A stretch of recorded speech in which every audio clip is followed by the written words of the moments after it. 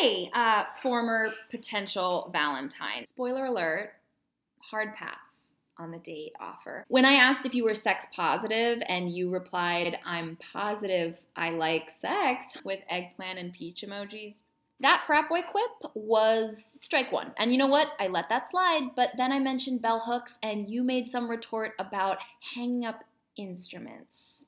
With jokes like that, I canceled my quick test so fast. I'd say maybe hit me up again after doing some research, but I've got places to go and hopefully people to see.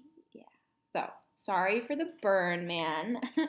See, I've got cute jokes too. But while we're texting, can you just send me the number of that younger progressive sibling that you had mentioned? They sound like a dreamy distance date just waiting to happen. You know what? Never mind. I just found their Instagram.